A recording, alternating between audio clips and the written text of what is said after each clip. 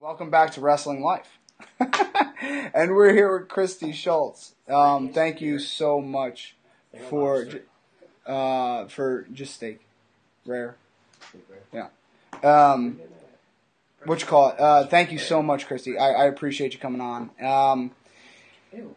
Can we start first by explaining to everyone how we got in touch with one another? Can we? Do you remember the very first email that you sent me?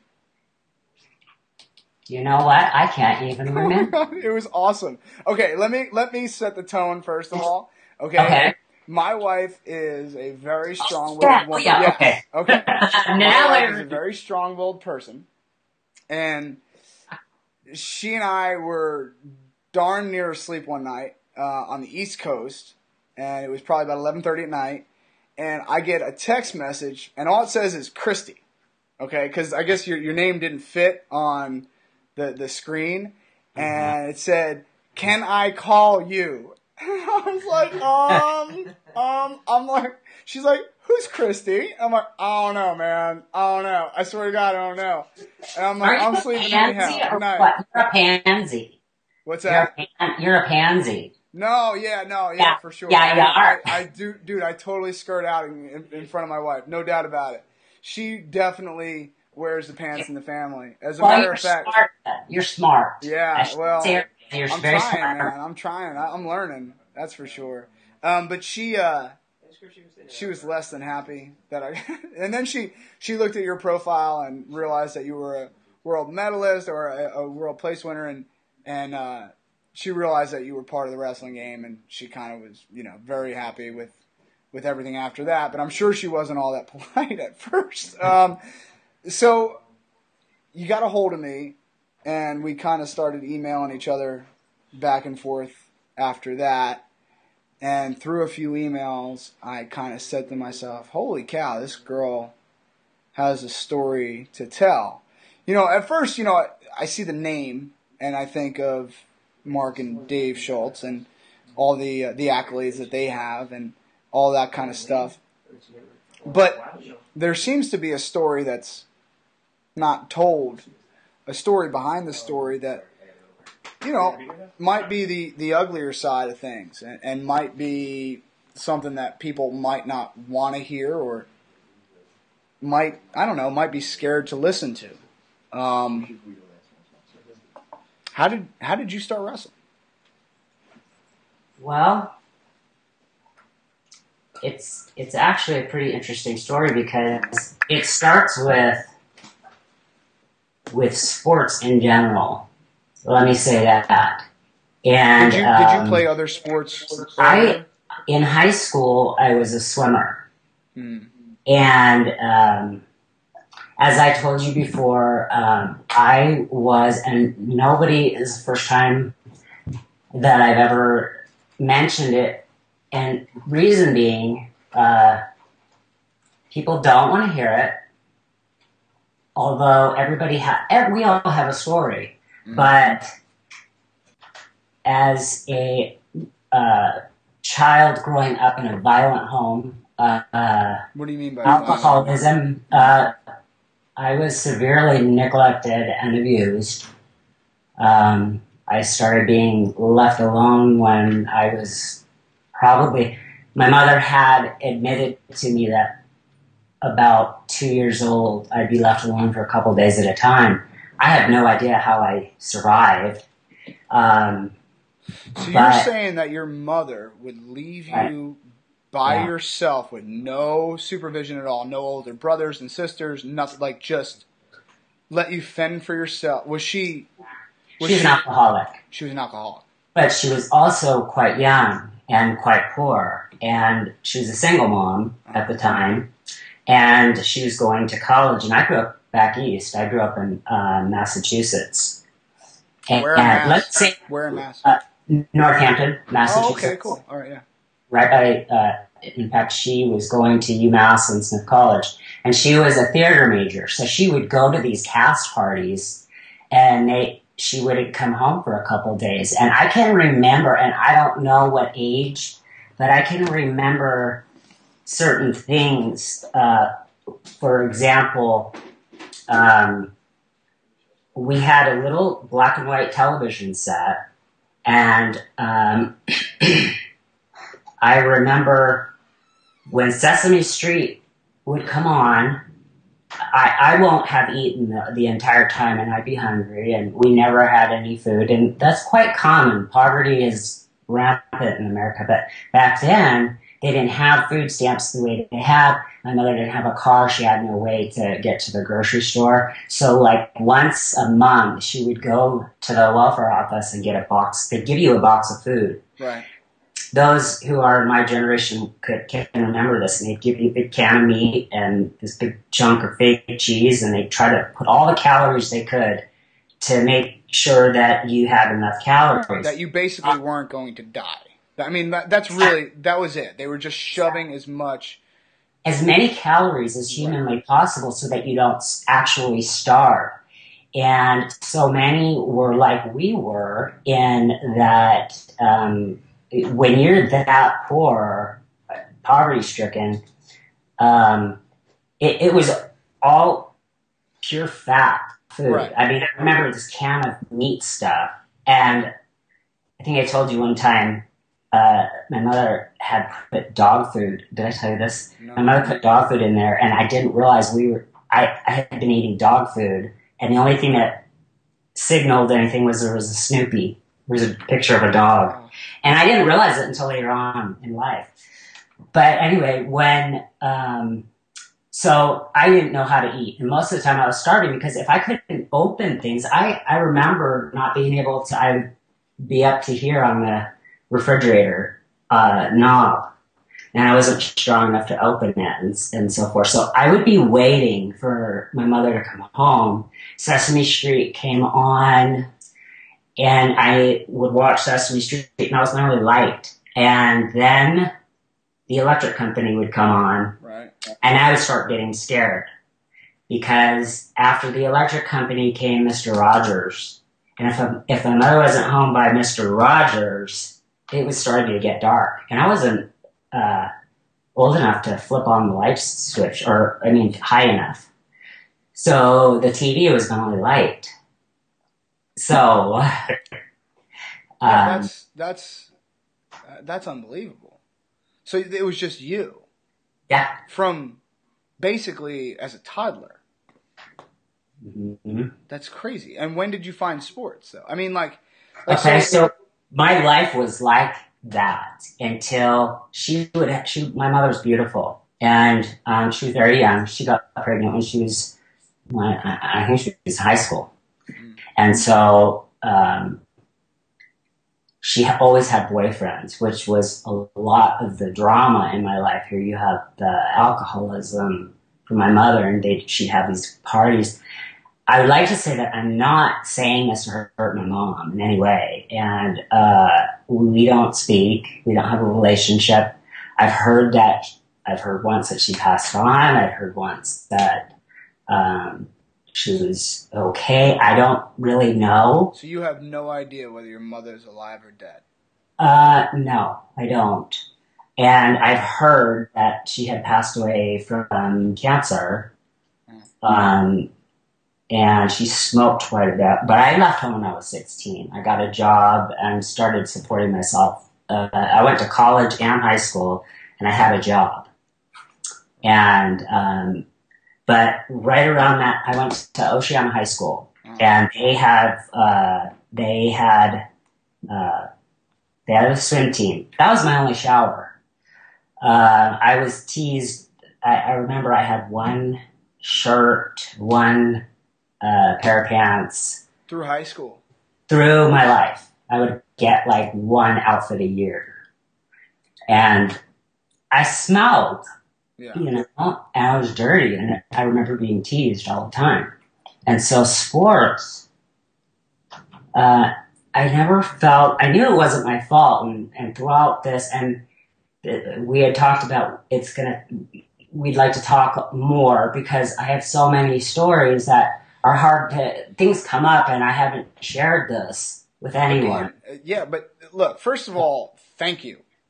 Okay? No, really. I mean, because, like, let's be honest, you could have told this story to Dateline.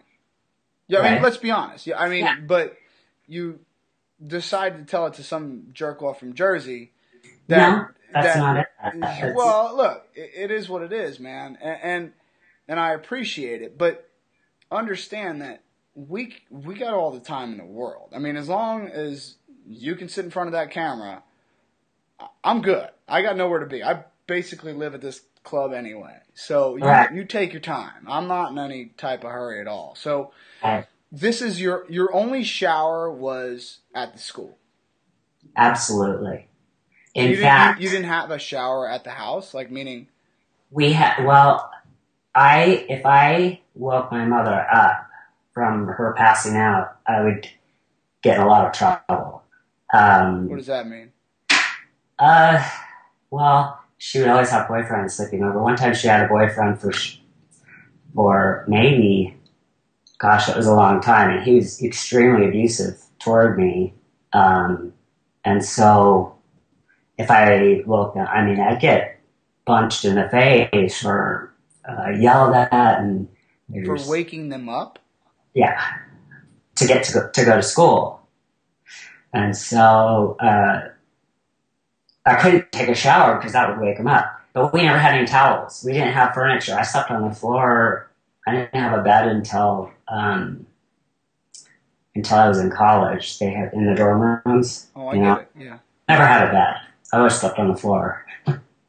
That's not, I'm looking to my right, and one of my best friends in the world, Gucci, is sitting next to me, and Gucci's been, kind of a regular on this podcast, almost like a third mic type of person. And I hope it doesn't make you uncomfortable, but... No, it actually gives me a little bit of relief, because it gives me a sigh of, okay, I can relax for a minute. Hey! No, and here's the thing about it, man, like, we grew up differently. I by no stretch of the imagination grew up with a lot of money or anything like that, but I certainly had a bed and 3 squares, and the fact that we all kind of found this sport and have learned from and through it is pretty amazing to me. I'm sorry, I'm going to shut my cake hole right now and let you get back to the fact that you couldn't shower anywhere. But it helps me relax because it's not that I'm nervous at all. It's just that I don't want to get upset. Yeah. And so I'd been to several therapists when I started having these panic attacks and just these trauma just out of nowhere. And I had started to tell you that every single therapist I had would start crying in every session. And these were professionals. And I'd be looking at them and going, holy crap. Don't you make me cry. Don't you make me cry. Look, hey. I'm gonna pull a Jerry Maguire right here. And you ain't gonna make me cry. You ain't gonna make me cry. I will when I get you into one of my chokeholds. All right, maybe. I'll take that. I'll tap before I cry, for sure. But please. So I thought I was so screwed up because when a counselor tells you, a psychologist and a psychiatrist says that is in their 60s and who has heard everything, says I can't take your case anymore because every time you come in here and I hear your story, I start to cry. The reality is that this happens. I'm not an enigma. It happens. Nobody talks about it. Nobody shares it. And the only reason I'm able to talk to you about it is because you're a wrestler. I don't care about the money. I don't want. There's no way I could sit down. I know I can talk to Diane Sawyer if I want to. Don't want to. I don't need the money. I'm poor, but that's not my ethics. There's a clear need for someone to stand up for wrestling other than the men. And I don't know if you've read Wade Chalice's His article, yeah. As soon as you brought it to my attention, yeah, I did see it. I did see it. And he was saying, "Where are the women?" And I waited because, and we'll talk about my illness later, but I wasn't able to do anything. And because of wrestling, and again, it's easy for me to shift around in circles, but I'm here. And I'm not going anywhere. I want to go in order. I want to try my best to go in order. And if this takes us till I need you to do. No, it's fine. Look. If this takes us till August, then I'm okay with that too. But at what point? Look, so you're sleeping on floors. Sometimes outside, sometimes on the porch. Why would you sleep on the porch? Because I wasn't allowed in the house. You make it sound like that's okay. You make it sound like that's a common thing. It's not. I mean, Kristy, because when you're growing up, and I was so isolated that how was I going to know that anybody else? I thought everybody lived like that. Really? Yeah. That's unbelievable. Absolutely. I was sure of it. Really? So I never questioned it. Did you not have friends that they would bring you over their house and they lived so starkly differently, so starkly different to you that it blew your mind? Or not until I was in about maybe 5th grade. But see, you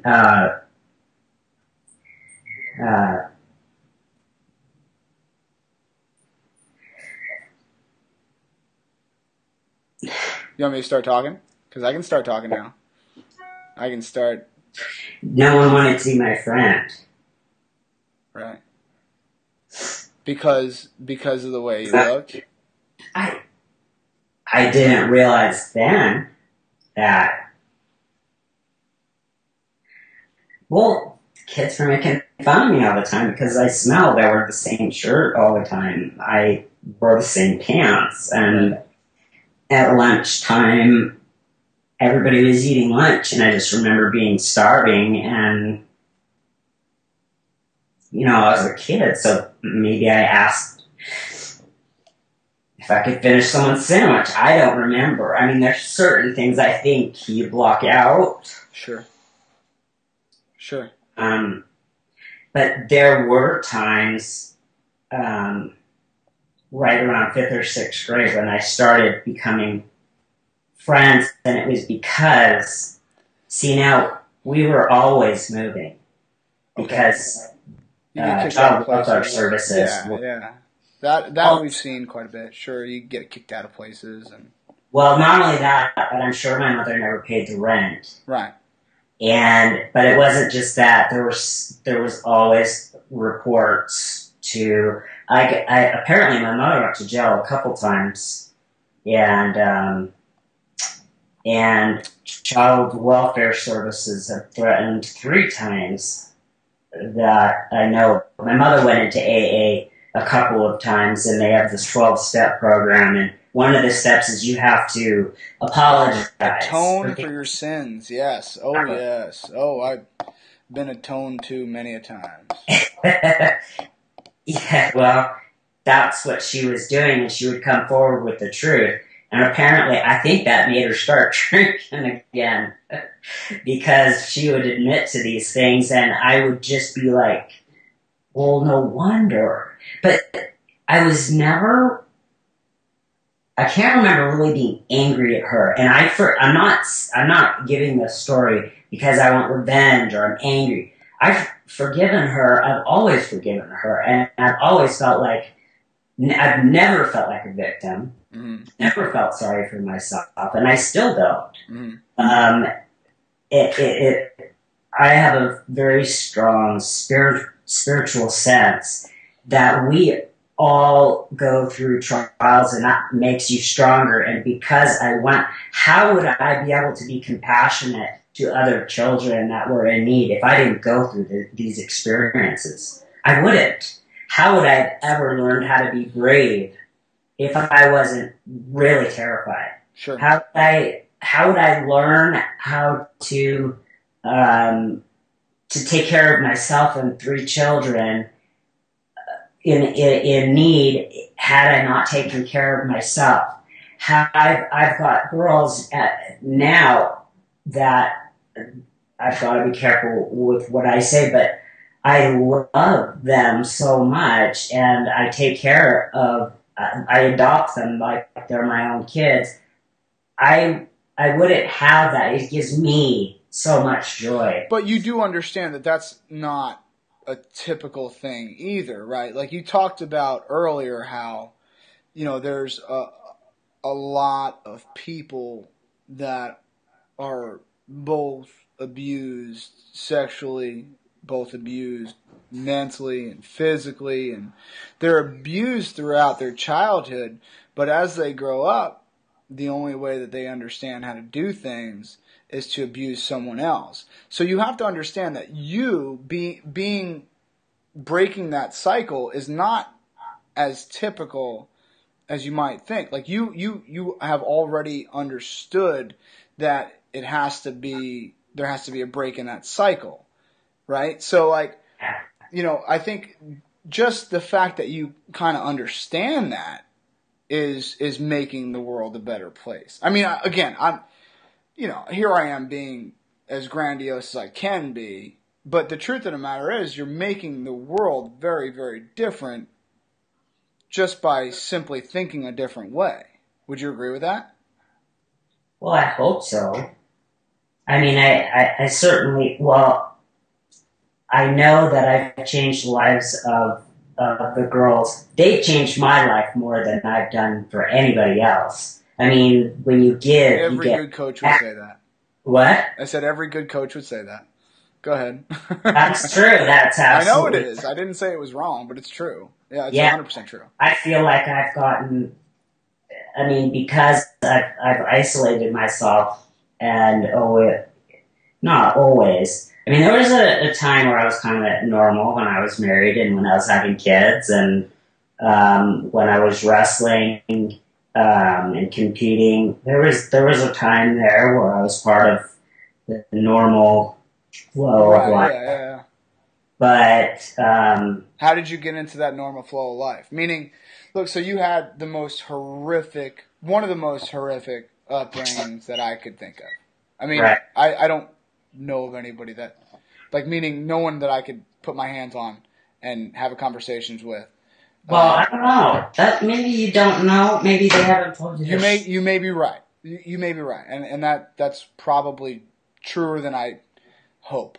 But see, I think I'm telling what, and maybe you see it as unfortunate. I see it as a gift. For sure. Every single thing that has happened to me as a gift, as horrible and terrible at the time as it was a gift to me.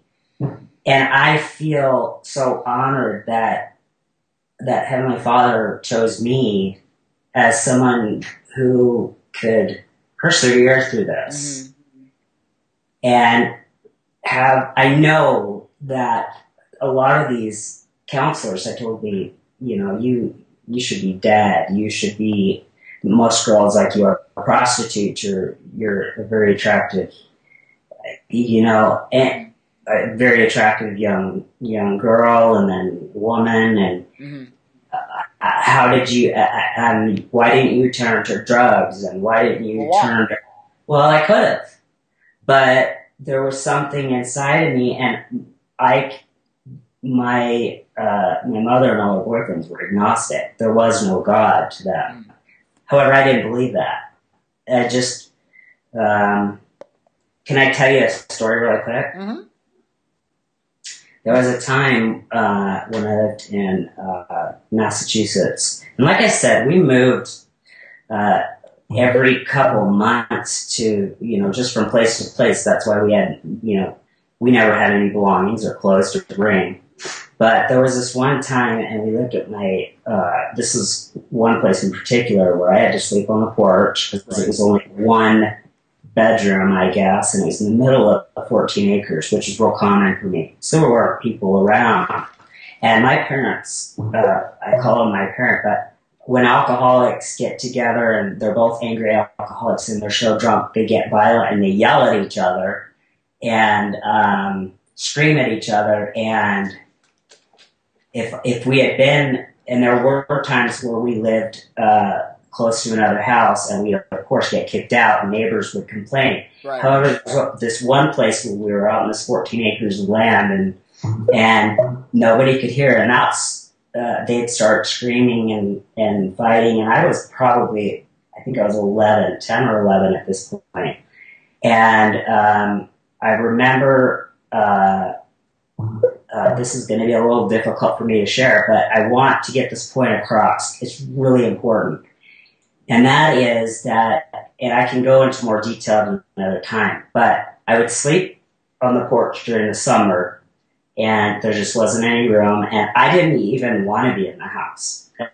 Everywhere we lived was disgusting anyway. Right.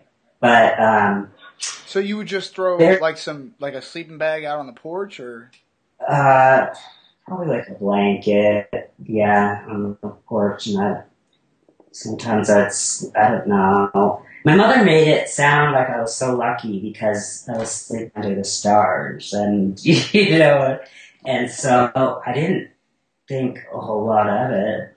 I think I had a stuffed animal, and you were lucky. Well, you were lucky. Winter, what was that? I said, oh, well, you were lucky then. Well, it was of a little horse, and I loved horses. So, but I remember during the winter. And where are you located again? In central New Jersey. Okay, so you're right near Massachusetts. It's wintertime and it's freezing cold, okay? Yeah. And I can't sleep out on the porch, right? So the house apparently was my mother's boyfriend's father that passed away. And down in the woodshed, hey, there's a woodshed down there. We'll put Kristy in there. So I was lucky because they took all the wood out. And but downstairs, there was this little closet that the food used to be in, if there was food. And I used to hide in there after I was assaulted or whatever, and I can't go into more than that right now.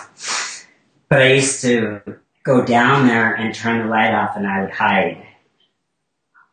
And I remember this one day in particular, all of a sudden I'm crying, and I'm huddled on my knees, and I feel this bright light.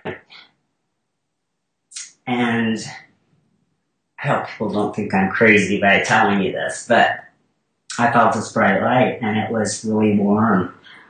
And it was like and I'm a 10-year-old little girl, and I kind of lifted in my mind up a little bit, and I could see Kristy huddled down crying.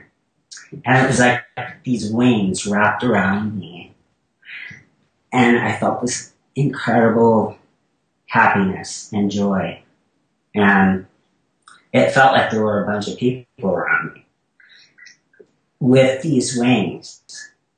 And I started to feel this lifting of my spirit. And I remember feeling so happy and peaceful. But yet there's Kristy right here. And I'm not insane. I'm not a person that's insane. I knew at the time that I was looking at this little girl, and I knew that I was being protected.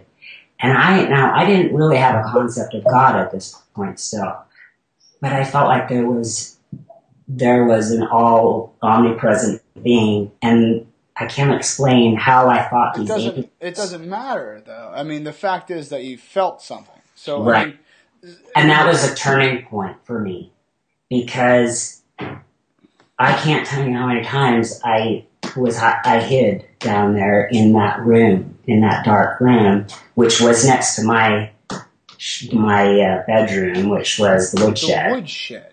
Let's call it what it is. It was a woodshed. It was a woodshed. It was a cement. It was freezing. There's no insulation, and they took half of the wood out. And I would wake up with spiders crawling all over me, and I'd get bitten all over the place. It was a horrible place. And so sometimes I would go from the woodshed. I wasn't really supposed to come in the house, but I would go and I would hide in that little closet. But the bedroom was upstairs, and so they didn't know, especially because they'd be passed out or whatever. So I just hoped that they didn't hear me. But I was left alone quite a bit then, too. Like 10 or 11? Oh, yeah. I mean, I always was left alone, but it was horrible being in that. I remember just being afraid of wolves coming to get me, because that could have happened. Sure. It was that kind of property. It was I really... I know the migration habits of timber wolves in the Northeast, but I'm pretty sure that probably is a realistic threat. I don't really know. I mean, but, the truth of the matter is that you probably... were in some type of danger. Okay, a lot of danger.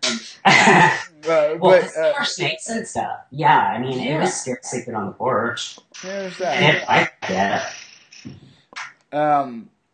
So again, you started. Sports. Tell me. So that's where my spirituality, and that's what kept me kind of what I would say clean. As far as I was terrified of doing drugs. I was terrified. And the difference between me becoming an alcoholic and someone that follows that cycle that you're talking about. Now, I drank in college. I had my fun, but I was always very aware that I didn't want to be like that. Right. And I knew in my heart that I was going to... It was something that drove me to survive, and that was that I knew that I wanted to have children, and that I wanted to be married, and I was going to do everything different, and I was going to find the strongest man in the world.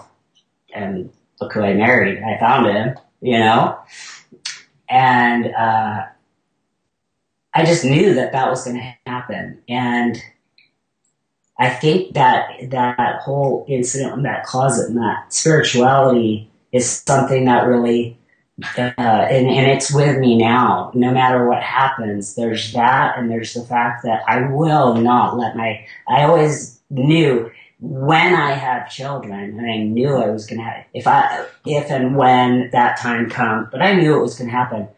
I'm going to love my children. I'm going to do absolutely everything so opposite that it won't even... I'm going to love my kids too much. And my kids will tell you that I do. I believe that. And so that's quite skipping ahead. However, I always was running away. From what? So I was running from something. Mm-hmm. And so I guess that made me get into some kind of physical shape starting around, early though. And then you add to that in their food. Well, that's going to help a little bit in some aspects. I guess dog food doesn't have that many calories. No, it doesn't. No, and certainly not the nutritious kind. What's disgusting is it tasted exactly like that welfare meat. I couldn't tell the difference. That's crazy. That is absolutely crazy. So you started as a swimmer, though? I mean... But, yeah, and you know why? It was because... Where, by the way, in Massachusetts? No. We moved from Massachusetts... And my mother was in the theater department. Remember I told you? Well, she finally graduated from college. She was on a 7-year plan. And her boyfriend, they're both alcoholics. And he's a psychopath, though. And she stayed with this guy for quite a lot, probably 25 years. I still know where he is. And as much as I'm a forgiving and loving person, I have always fantasized about going and beating the crap out of him, but it's not worth it. And I think that's one of the things that made me turn to wrestling is not so much as I did want to learn how to defend myself, because there were times throughout as I was growing I mean, I knew I was very attractive, and I was really pretty as a young, like 12, 13-year old, and I looked older and I feel very free, and I'm okay to say this, I always had a very large chest, and they're not fake, okay?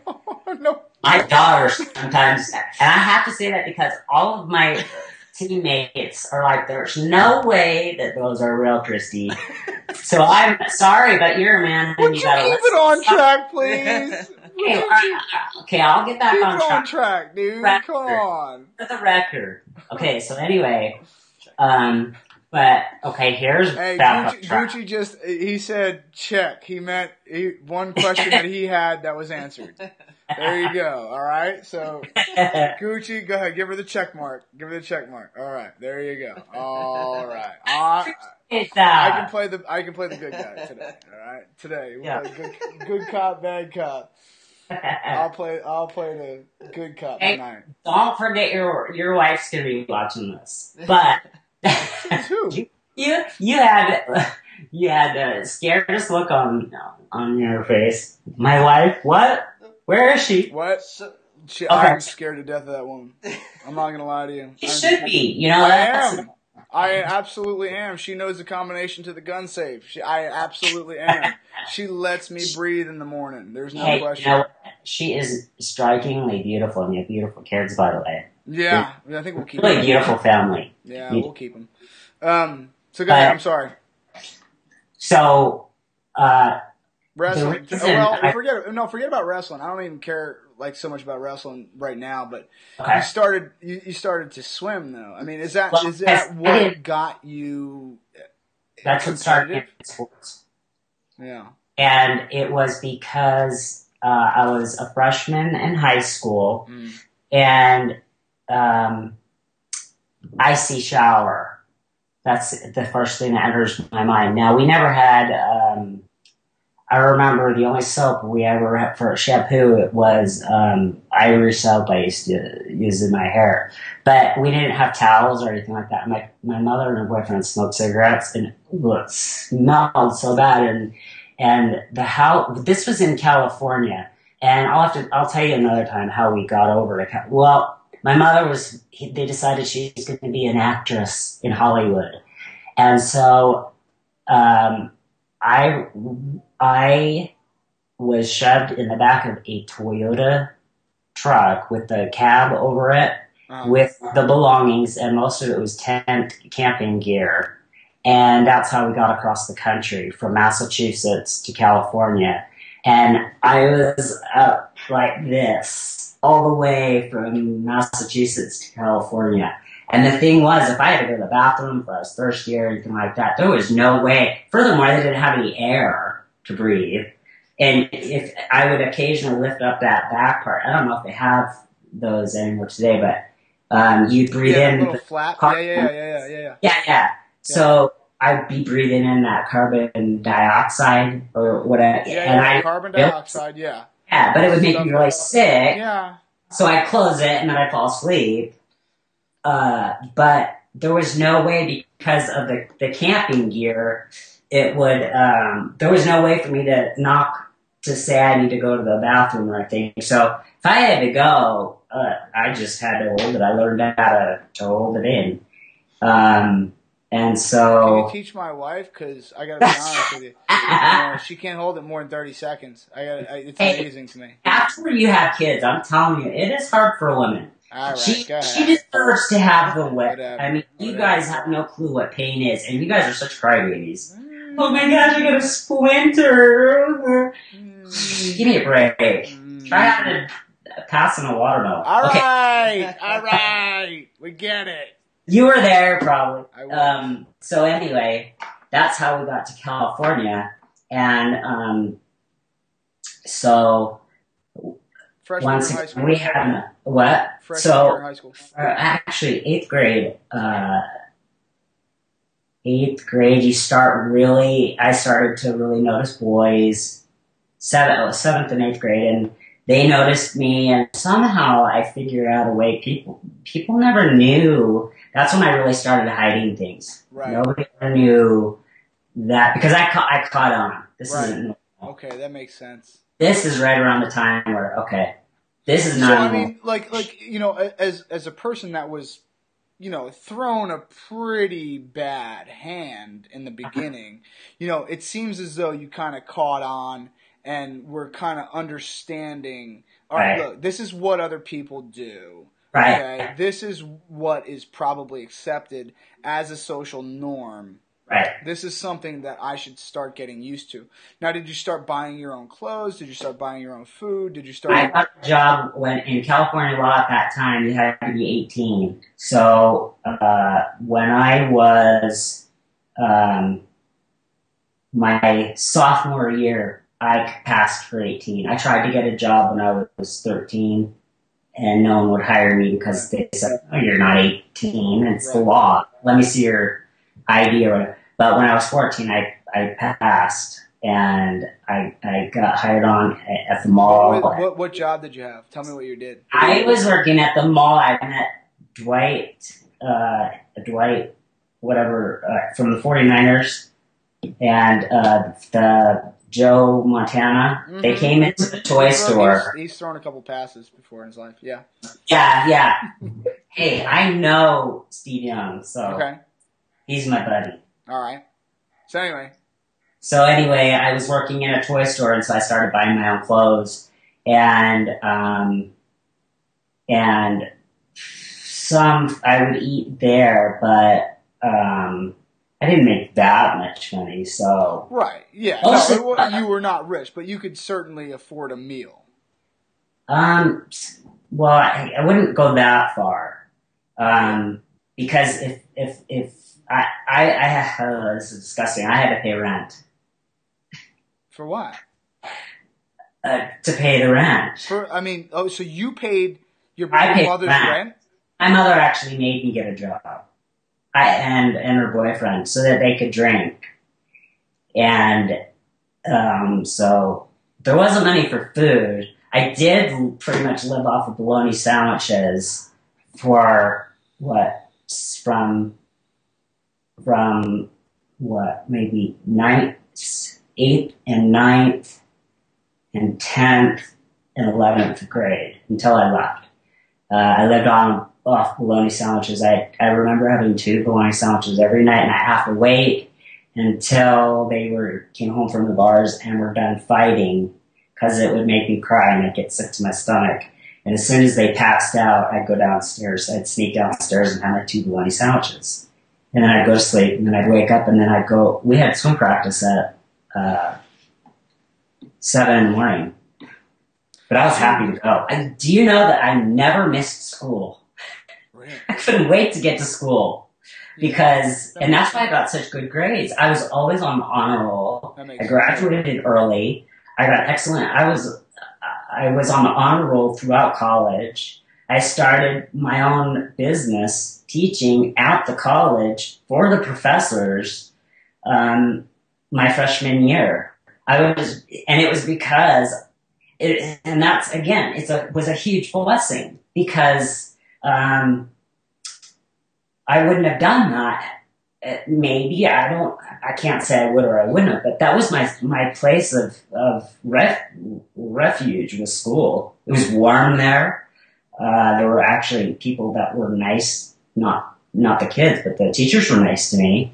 And then as I said, when I started catching on, and I hid it, nobody would ever know. Like, people are going to see this from high school and even lower than that. And I've never shared this with anybody, so they're going to be shocked, because you wouldn't be able to tell that I made sure nobody had even a clue.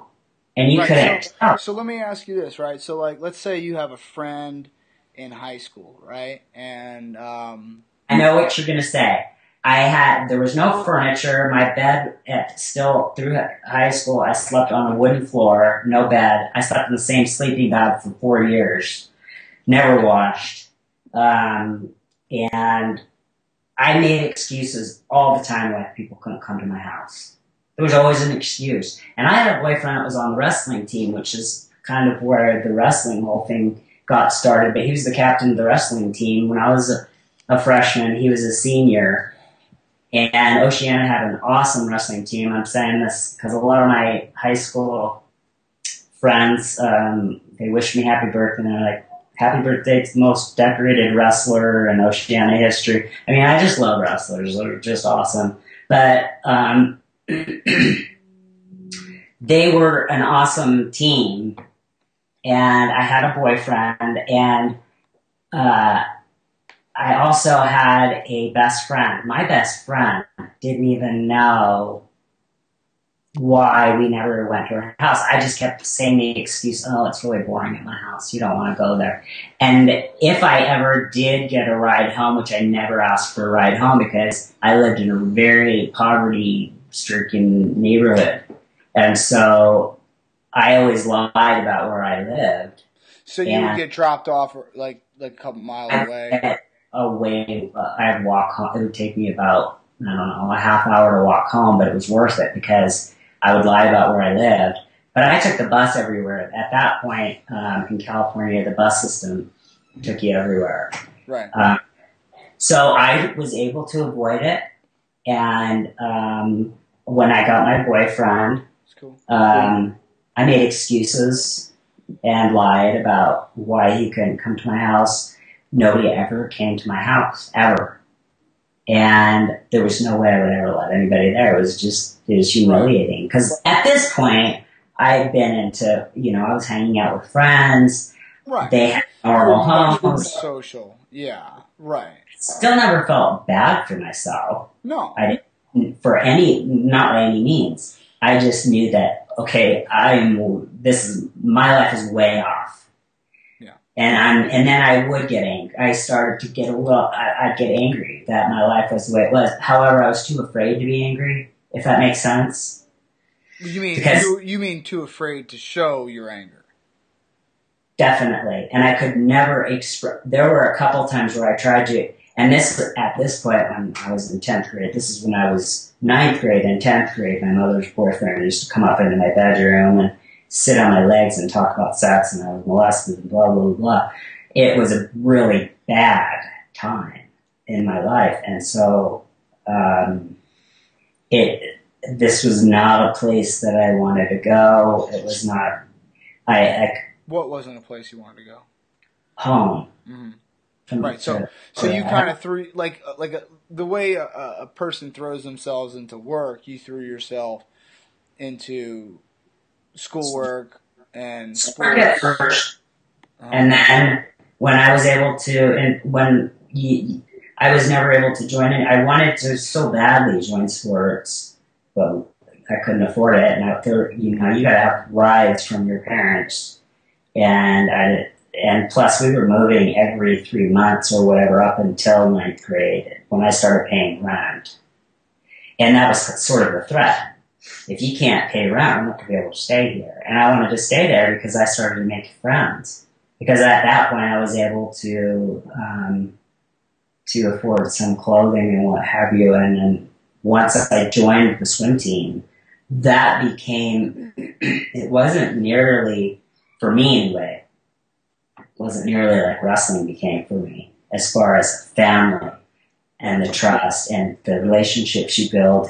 And I think as wrestlers, now I swam, like I said, to get clean and the shower. That I actually joined because it was the cheapest sport. All you needed was a bathing swimsuit. Yeah. Found it at some point. I hadn't worked yet because swim started right. You said, well, first of all, you say that matter of factly, but that's you. That's not the way that most people choose the sport they're going to participate in. Like, you gotta understand that, hey man, it's a swimsuit. We cool? Alright, we cool. Alright, so, you gotta understand, you say that kind of matter of factly, and holy shit, that's not really... It's the shower, and then I would always, I kind of feel bad about this, but I would steal some of the girls' shampoo. Why would you feel bad about that? You didn't have shampoo. I'm sure if you just asked, you know. No, girls wouldn't share the friggin' shampoo. Really? And I would always say I forgot it at home, and they wouldn't share it. So I'd steal it when they were leave. You know, I just squeeze a little in my hand. And I'm sorry. I do that to Gucci all the time, by the way.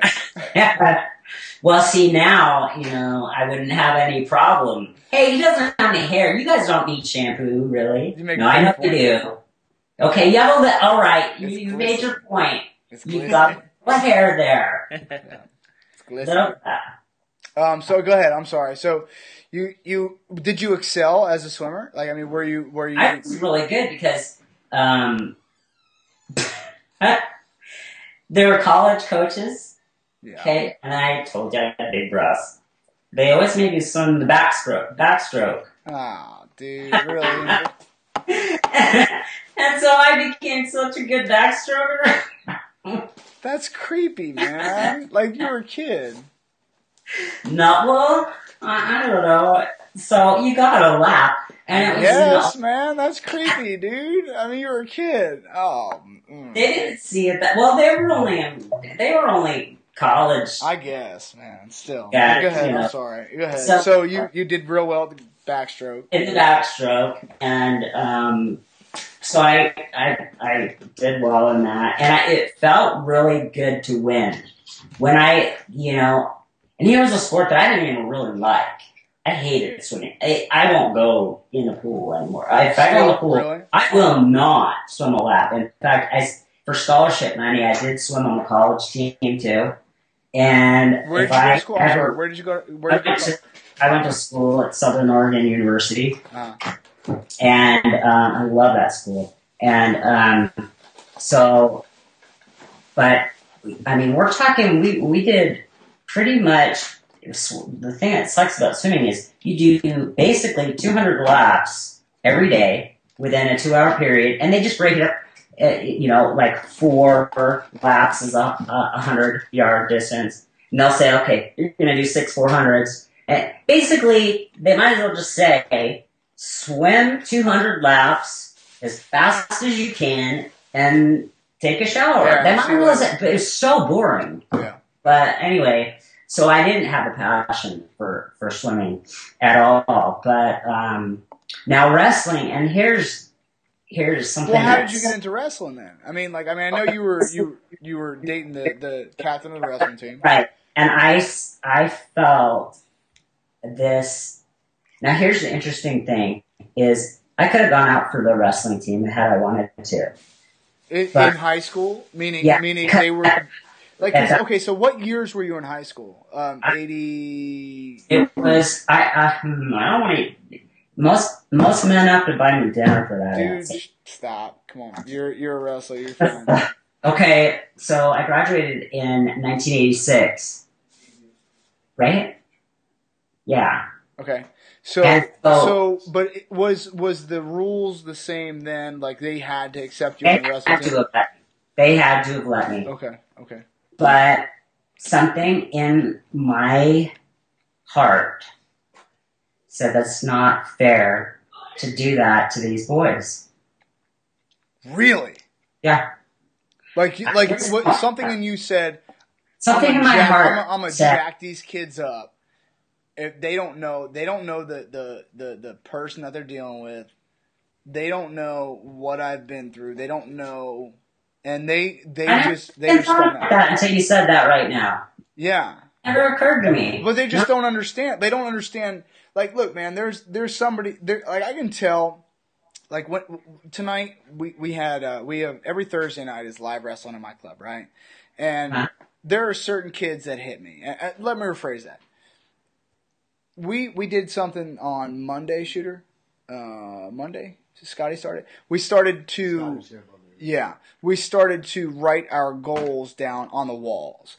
So something very, very permanent, meaning it's just drywall, but it's just written in magic marker on the walls. So it's not like it's something that's it's on a whiteboard, it can be erased. It's not something that's on a chalkboard and can be erased. It's not something that's just whatever. It's Okay, let me stop you. Go. That is phenomenal as a coach to do that. You know why? It wasn't my idea. That is. Okay, whoever did it, you should have taken the credit. I won't though. I can't do it, dude. I can't do it. But look, it was not my idea. It was one of my I shouldn't even call him my assistant. He's a friend of mine that coaches at the club with me, and it was his idea. And okay, he thought it'd be that's really cool. Phenomenal. It doesn't matter. You're associating with him. You want him in your life, and so the bottom line is that you guys did this, and you guys have this. Can I tell you how many of these kids wrote "Take Mike Down" or "Beat Mike" on this dance? These sons of guns, dude. Really? All right. So my point is that I can tell, and this is getting back to something a little bit more serious. I can tell the kids that hit me because I tell them to hit me, and I can tell the kids that hit me with a purpose. And when the kids that hit me with some meaning behind that, those are the kids that I'm not scared of them, but I respect the type of, I don't know if it's anger, I don't know, shooter, I don't know. Balls or whatever. I mean, for guys you call it balls. I don't know what you'd call it for you, but it's a different. I can feel it, and I can understand a young lady going, these motherfuckers have no idea. They just don't. They don't have an idea. So, or a young lady that's been through what you have. So I get that, man, and it wasn't right for me to do that to a boy. I could have wrestled. I wanted to wrestle, but not what that way. What made you want to wrestle, though? I mean, like, look, right? So, because like, you're starting. Excuse me. You're starting to get interest from boys, and you're getting the right kind of attention as opposed to the negative attention that you were getting at home. Right. So what makes you go in a different direction and say, I don't want to be the dainty cheerleader, the dainty. I did want to be the dainty cheerleader, but I didn't. Well, now this is hard to describe. I hold, and I've always held, even though through everything that's happened to me, rape, violations, sexual, I mean, I could go on and on. But I hold my femininity and my womanhood as it is something that's very precious to me, and I've never once wanted to be a man. That's holy to me, and I never wanted. Your femininity is. Yeah, my femininity, I mean, there's a reason there's a difference between a man and a woman. Sure. Okay, men are meant to be the way they are, and I love men, and women are the way they are, and I love women, not in that way. I'm strictly, and I get asked all the time, and this is one of my whole crusades is I don't like the way women are portrayed right now as wrestlers. I don't like, and I'm probably going to get a lot of hate mail when I really get going, and that's not what I'm trying to do. I understand when girls have to wrestle with boys. I don't think, that was one of my only options. I could have wrestled in high school with boys. It wasn't right. I'm sorry, but that's my view, and I hope I don't get No. And here's you're going to get me off on a tangent now too, because I completely agree with you. Now, here's why. Dude, we train girls up until they're in 6th, 7th, and 8th grade. Not by my choice. Okay, look, first and foremost, everyone that's watching this or listening to this has to understand, first and foremost, I love the sport of wrestling. Secondly, I love to train wrestlers. Thirdly, I'm a business owner. Okay? Now, that being said, females are, 50% of the population of this rock that we're spinning on. Okay? So I understand the value in training female wrestlers. Now, that said, New Jersey has the rule that the women, as far as school-sanctioned events, have to compete with the boys. Now, that is absolutely ludicrous to me.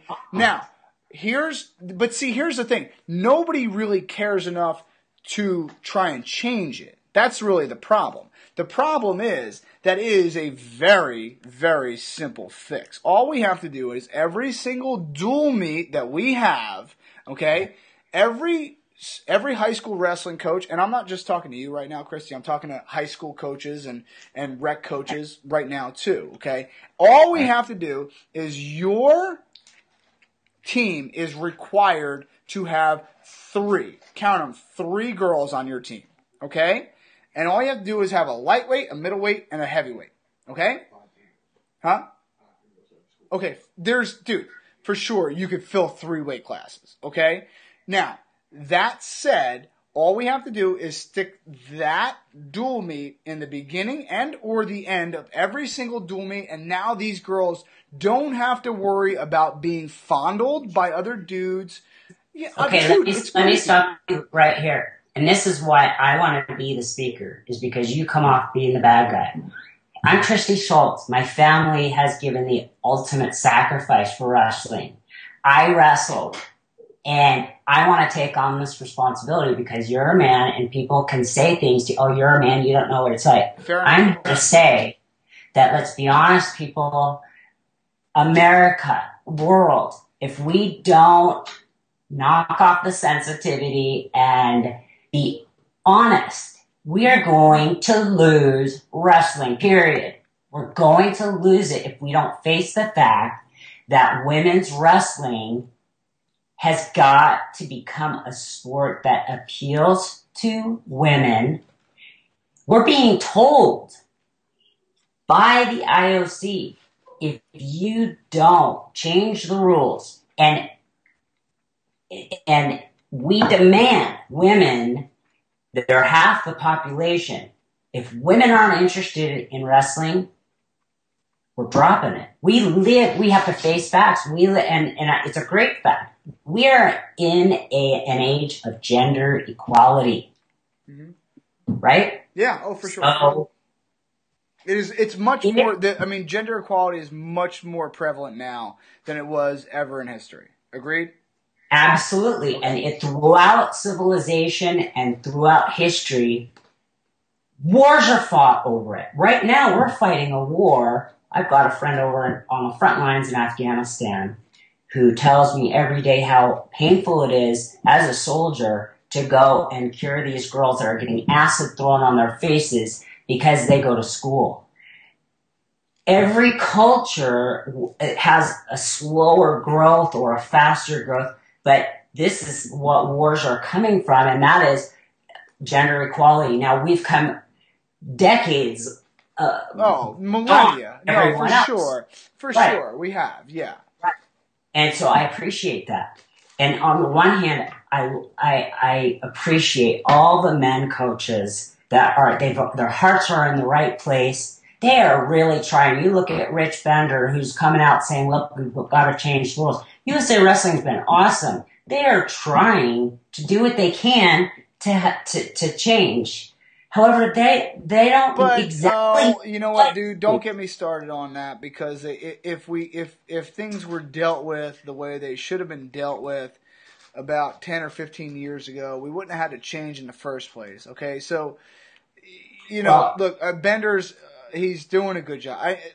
he's playing the cards that he was dealt. Right. Okay, but the truth of the matter is, and I don't want to sound like some douchey insider. You know what I mean? Like I know Rich, Mr. Bender. You know, I've called him Mr. Bender. I've never called him Rich before in my life. So, I mean, I've known him from a handshake. Okay, but the truth of the matter is, he was dealt a pretty shitty hand. Okay, and right now. This whole issue is hard. Yeah. This is not an easy issue. Yeah. Because, you know, here we've got these inspirational podcasts or whatever you have of these NCAA champions, and there's passion, and there's, we've got to keep wrestling. Well, why aren't there any women? We don't have NCAA women champions. It's going to take a little time. But it's going to take some time. But here's the problem, though. I mean, everything that we have as wrestling was cultivated at a grassroots level. It was cultivated at a youth level, right? So what happens is, at a youth level, when little girls are on par and physically more mature than little boys, they do well and they have success, right? And then what happens is, you know, their body changes, and then men's body changes, and then all of a sudden they're expected to have the same success that they did at that youth level, and that's just not realistic at all. It's unfair. It's not realistic for the girls either, and it's not fair to the boys. Not fair to the 5 years old. It's not fair to the boys. I agree. However, when the sexes are more ambiguous, okay, it is much easier for a little girl to fall in love with the sport because she sees success. And I agree with that. I agree with that. And right now, it's kind of got to be that way. I understand that. But it doesn't really have to be that way. It really doesn't. Look, again, I'm sitting here going, you know, look, I am a business owner too, okay? I want little girls in this club to have their own class time. I want enough little girls. I want 6 little girls. That's all I want. 6 little girls that will warrant me, you know, to pay a young lady to coach them full time. That's what I want. Thank you very much. And that is the exact attitude that is needed by all the other coaches, because that is the only way girls are going to be interested in wrestling. And I do all my own polls and so forth. I've got daughters. I've got a son. My daughters, it's scary to them because they don't want to get beat up. They don't want to be with the boys. It's just like boys. They don't want a girl in there. No. And I want to tell you a story because this is really important. And this is how, this is something that just got thrown in my face, and I'll try to make it a short story. I was on Team Foxcatcher, and I was training for national championships, early 90s. And I went out to train with Dave on the farm, stayed with Dave and Nancy. Now, Foxcatcher had a youth program. It was all boys, and coached by Del Bonsall. And they were really... By the way, Mr. Bonsall was one of the first national champions for Middlesex County College. Is that right? Yeah, so. I love that guy. He was a great guy. Right, go ahead. Sorry. Do you want a skirt to go dancing? Come on, dude. That's foul. Okay, here goes the reality that hit me. Here you've got a person that already from 9th grade knew that it wasn't fair to these boys to join the wrestling team. So I backed off, and I just, I could have done it, but I didn't feel like it was right, and it had nothing to do with I just have this, in my heart, this feeling like, I just don't feel like it's fair to these boys, because no matter what I do, I'm going to win, I'm going to look like a hero, they're going to have I'll get, and these That's poor a lot guys. of compassion for a young kid too. By the way, can we be honest? I mean, most kids, but me included, for sure, would have been like, "Fuck those kids! I'm gonna put them on their heads." You know what I mean? Like me, for real though. Like, you know what I mean? I don't know why I never had that. I don't know. Because I was a kid. I wanted to, you know. Well, so was I, but I wanted to win. Like, I wanted to beat everyone. So did I. I did too. Go ahead. I'm sorry. Go ahead. But it wasn't worth it. It wasn't worth it to hurt me. I knew that. But understand that that's a lot of foresight for a young lady to have. Well, thanks. I guess. Thanks, I guess. But okay, so I'm at Foxcatcher, and because of the lack of food I had all those years, and because of my desire for this crave for education, I got so into learning and anatomy and physiology. I wanted to be a doctor. However, I didn't have, as you can see, I don't have you've got to have this amazing short-term memory. And I go to anatomy and physiology, and I still remember, I remember all the bone markings. I can tell you all the bone markings in every part of your body.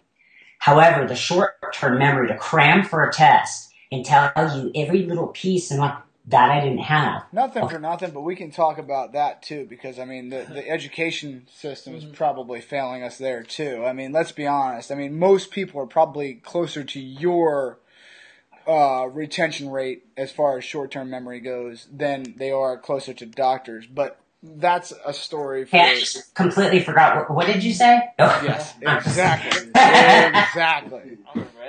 So go ahead. Okay, I'm sorry. We can definitely have that conversation at a different time, but go ahead. Okay, so you wanted to be a doctor. Down Bonzel's room. So I get into the wrestling room. I'm there mainly training. Dave was just an amazing man, and he was training me, and he'd tell me where to run, how to run. He'd go running with me beyond his own training for nationals. He was training for National Open. I was training for nationals.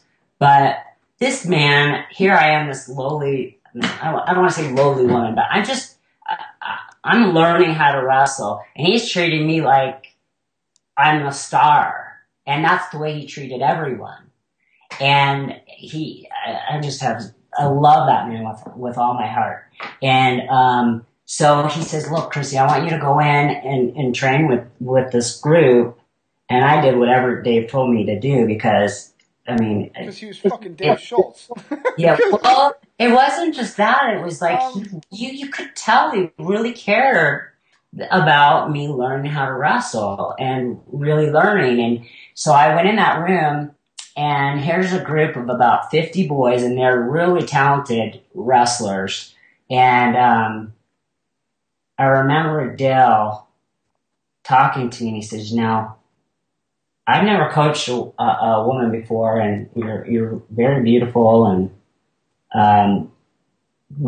how do you want to work this? And I said, I will not wrestle any male slow.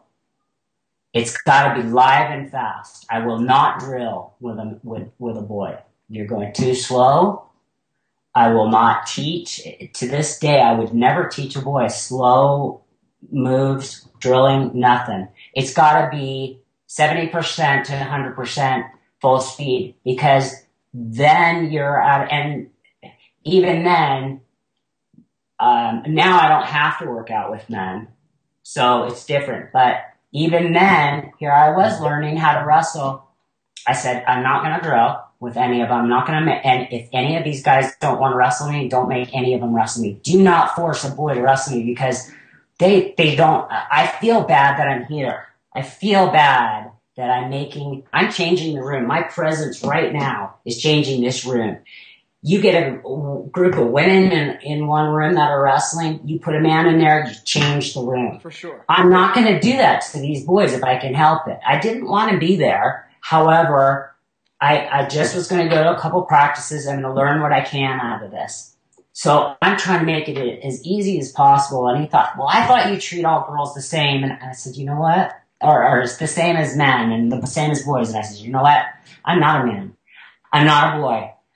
I physiologically, biologically, and socially cannot do what any of these boys are doing. I don't care if I'm stronger or because I don't have the endurance. I don't have the, let alone the skill, whatever. Sure, I can Well, I mean, take when you say the word skill, a skill becomes a very tricky word too. I mean, it. these kids grew up. I mean, you're talking about bumfuck PA, okay, and you're talking about the early '90s, okay. You're Right, talking about wrestling mecca. These kids literally grew up on a right, wrestling mat. Okay, so right, the word skill becomes really tricky, and the word strength becomes kind of interesting too because your strength might be a little bit different than a young boy's strength.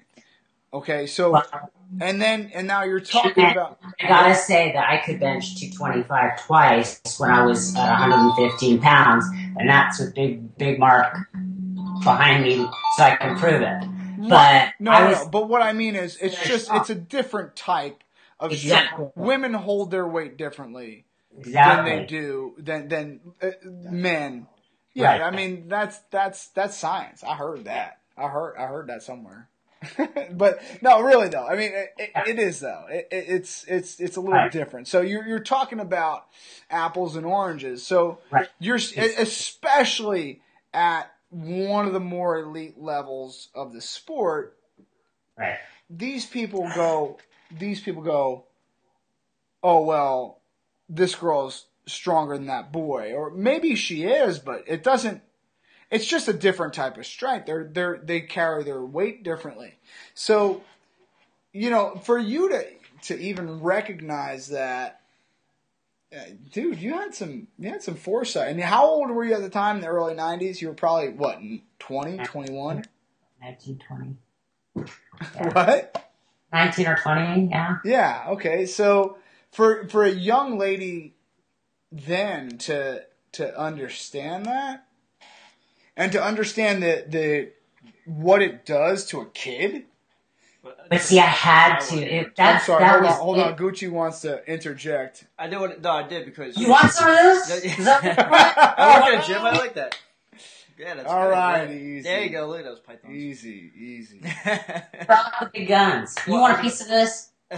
I was gonna ask. I was gonna ask you if you ever had a female on your team, because we wrestled at the same high school. In my senior year, we had a female on the team.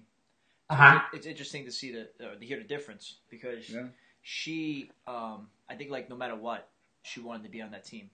She just wanted to be part of the team. She didn't care. But to for me, I remember because I knew her for a long time growing up, and she was very thankful when I would wrestle with her. So I used to roll with her because to me it didn't matter. You know what I mean? If she wanted to wrestle, she had nowhere else to go. Okay, but you made that choice though. Right. I did because there were people very uncomfortable with it. There was people very uncomfortable with it. It annoyed me because I'm like, to me, like you were saying, there's not a lot of outlets in the beginning. Keep those coming though. Exactly. Keep those. Anything you got. To me, I was like, I'll roll with her. You know what I mean? And then she used to thank me. You know. Well, yeah. And I remember that to this. All right. Wait. I'm sorry. I'm not going to cut Gucci off here, but I got a story that I got to tell. Wait, I didn't get to finish mine. Go ahead. Go. Then you can tell yours, okay? Because this is really important.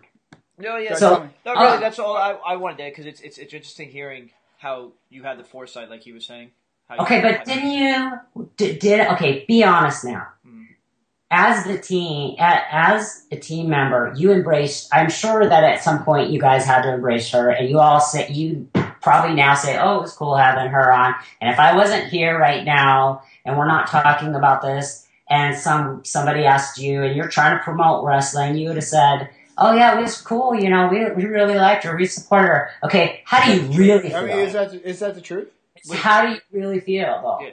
I mean, am I right? I feel like it was half supported, half not. You know what I mean? Like there were some people that felt if a coach came to you and people are saying, "Well, how did you feel about having this girl on a team?" Now, erase this conversation that we just had. Would you be like me personally? Yeah, when you I did not how you said you had the foresight. To me, I was like, you know what?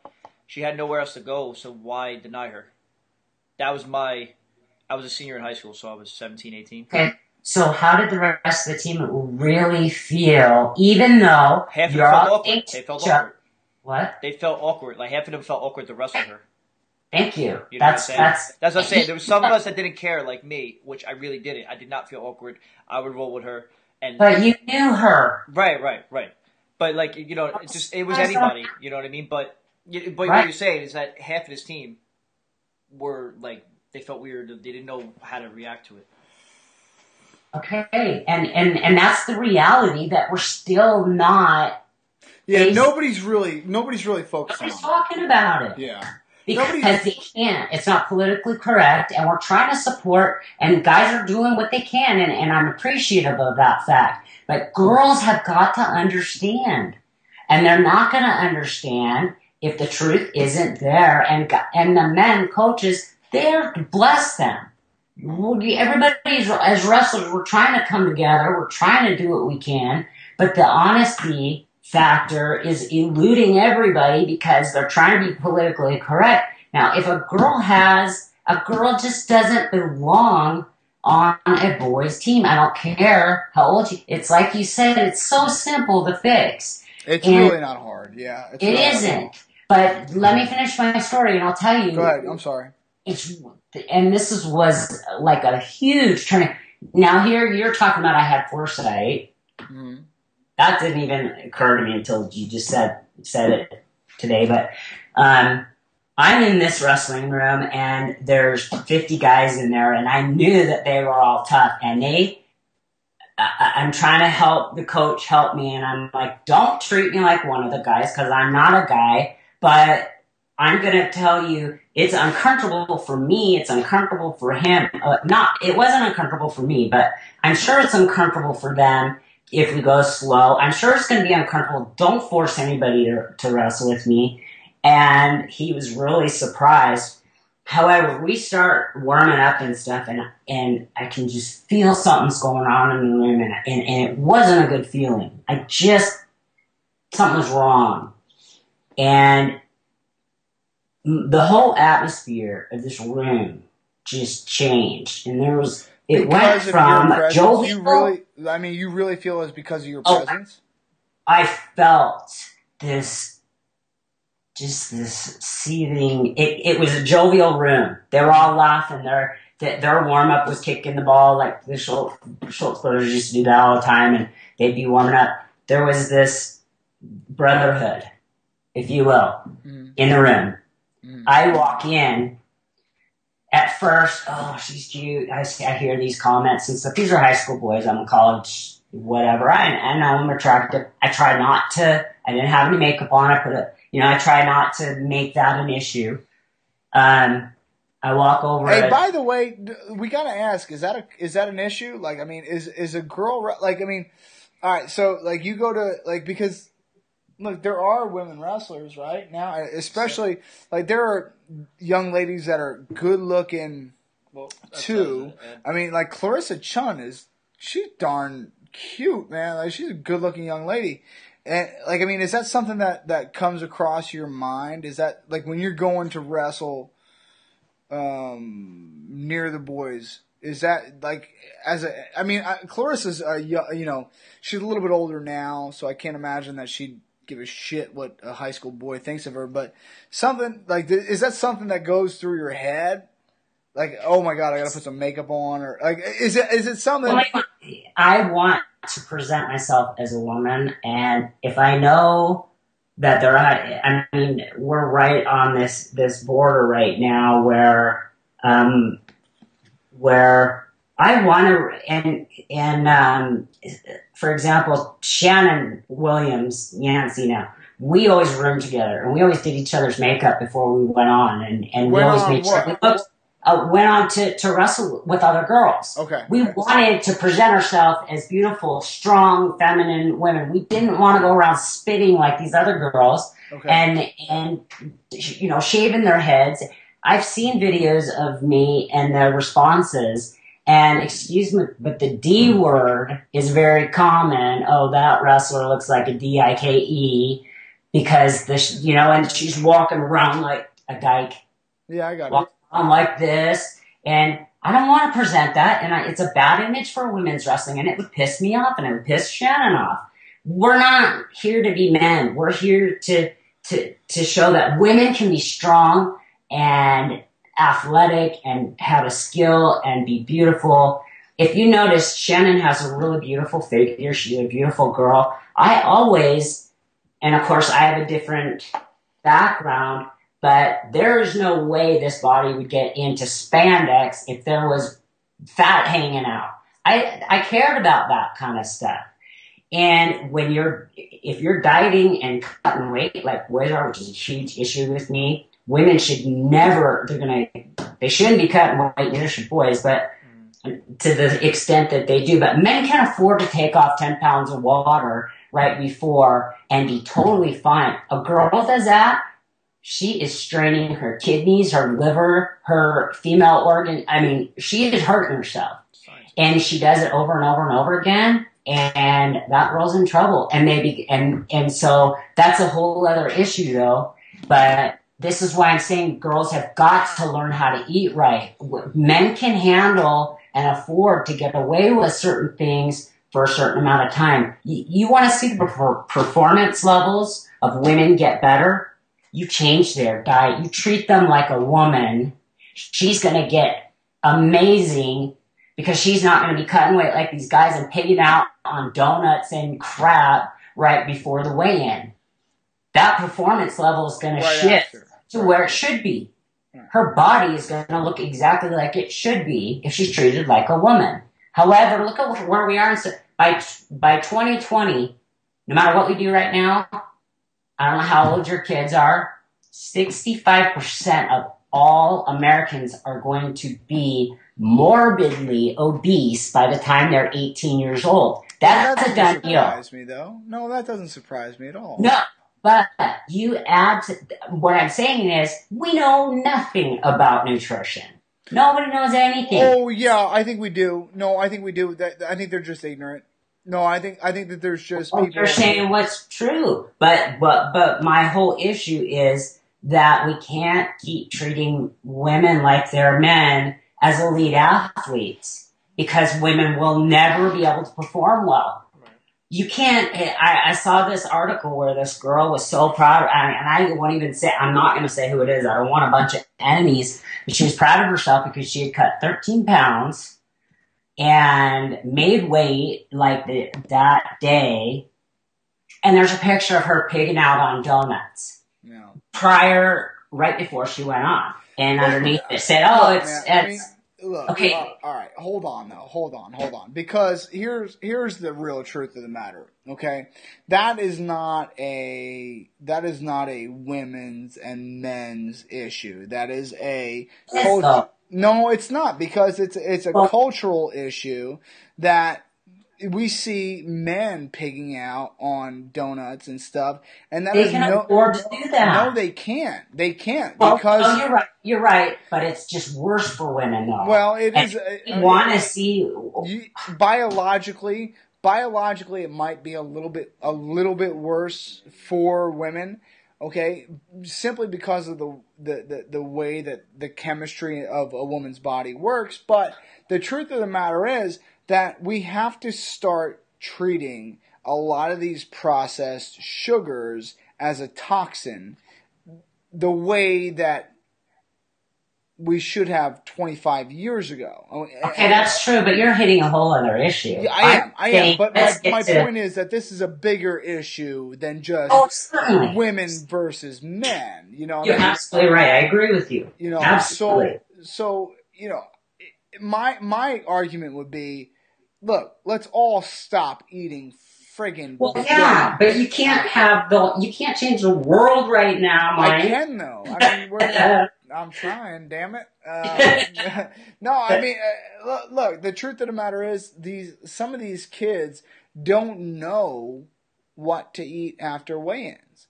They really don't. Like, I mean, and when I say kids, what I mean is, 10, 12, 13 years old, they have no idea that they absolutely should be eating vegetables and protein after weigh-ins. Right. Well, that's what my job used to be, is the coaches would call me in and I'd have these clinics and help these kids know what to eat. But now my whole business, the business word, I mean, my whole focus, that's a better word, is now on helping wrestling and helping girls. I just would hate, it would be devastating to lose wrestling. And it would, all right, we're not going to lose girls. You know what? I got to be honest with you, we're not going to lose wrestling.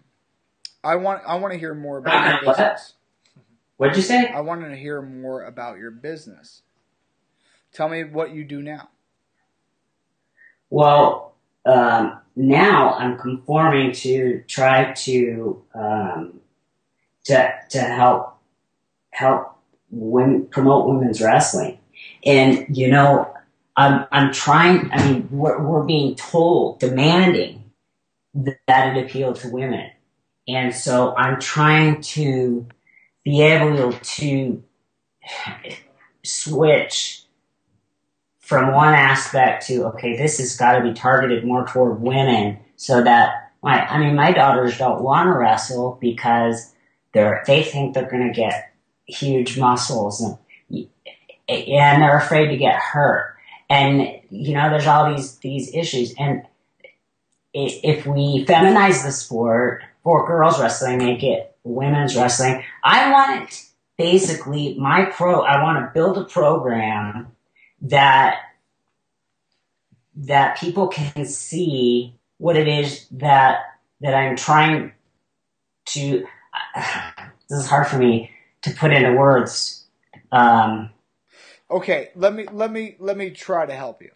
Okay, there's two young ladies that I have in my head that. I don't name any names because I won't. But there were two young ladies that used to train with me and now do not because they, for lack of a better term, had better partners other places. Okay? Yeah. So meaning there was a youth women's team. Yeah. What's that? No, females. Two females. Oh. Two young ladies that the other workout partners were females. Yeah? Oh, okay. Yes, of course. Yes. Because they didn't have to wrestle with boys. Exactly. They went somewhere else. Okay. Right. And I really, and when their parents said that to me, I'm like, yeah, you kind of got a good point there. I really can't argue with that point at all. You know, how am I gonna argue with that? So, you know, that's my job right there. Right. So I want to help you, the person that cares to, as a businessman, you want these girls to wrestle at your club. I want to make it so that you have 10 girls that are there. Yeah. That's the program that I want to build so that everybody can take from that. Okay, I'm a man. I'm trying to promote it. Hey, Kristy's got this program. I want to know what it is, and I want these girls to show up in your gym. That's going to be the progression of women's wrestling. Thus, therefore, thereby, you've got women's wrestling, you've got men's wrestling, and gradually you're not going to have the whole argument of should or should not girls wrestle boys, which it's not going to, no parent wants their child. No, dude. However, I want you to have 10 girls. I do. That's what I want to do. And I need help promoting it. And that's why I told you I needed some help there, getting back into who's the right people to get a good website going, to show, all that kind of stuff. You're talking to the right people right now. How do we promote give me a second. How do we get a hold of you? Well, that's my problem is right now, this is my first cell phone bought by Mark Schultz Jr. And I've only had it for about 6 weeks. And so you can Facebook friend me. And apparently I'm quite screwed up, people. And so phones are I'm like afraid of phones. However, now I'm getting used to it. All right, listen, Kristy, I'm going to help you here for a second, okay? I'm going to help you here for a second. Phones are not that big of a novelty to most of America right now. However,